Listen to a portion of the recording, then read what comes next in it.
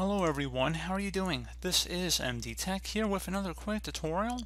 In today's tutorial, I'm going to show you guys how to resolve if you're having an issue with Streamlabs when you're trying to do a connection on Twitch and it says that there was an error fetching your channel information.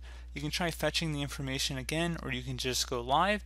If the error persists, you can just try logging out and back in. So I'm going to go through a couple different potential workarounds for this. So first thing I'd actually would recommend, if you have your Twitch account, just go over to your user profile icon, select that, and then go down to settings, and then where it says other connections and then Streamlabs, you want to disconnect it, and then you just would go ahead and reconnect it to your Twitch account once again once you've disconnected it, and see if that resolves the problem. Another thing you can go about trying here would be to open up your web browser. So let's just do Google Chrome for today's tutorial, because that's what I imagine most of you guys streaming are probably going to be using. And we're going to select the setting icon at the top right corner of the browser screen. We're going to go ahead and left click on that, and then select more tools, and then select clear browsing data.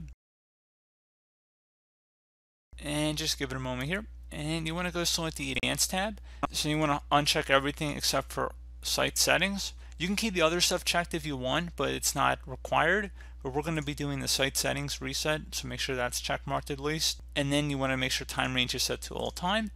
And then select clear data, and then you restart your browser, see if that resolves the problem. A further thing we can try here would be to go over to Google. So you're going to head over to Google, so search Google in the address bar. So into Google, you want to search a Visual C++ redistributable download, and just search for that. You want to select the download Visual C++ redistributable for Visual Studio 2015. Going to go ahead and open that up. Select the orange download button. Select the correct one for your version of Windows. So if you're running a 64-bit operating system, like most of you guys probably are, you're going to select that one. Otherwise, you're going to select the 32-bit download, which is times 86. Like I said, most of you guys are going to be downloading the 64-bit one, which is the first one. But since I know I'm on a 32-bit operating system, I'm going to select the second one here. And then I'm going to select next.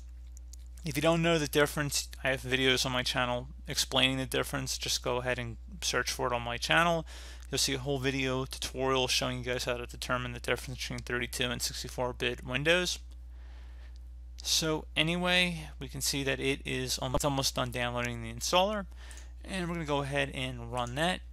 Close out the web browser too if you want. You want to agree to the license terms and conditions, and then select install. So it's already installed on my computer, that's why it said setup failed, but otherwise you just would go through the install process, and that should be able to resolve the problem. So as always, thank you guys for watching this brief tutorial. I do hope that I was able to help you out, and I do look forward to catching you all in the next tutorial. Goodbye.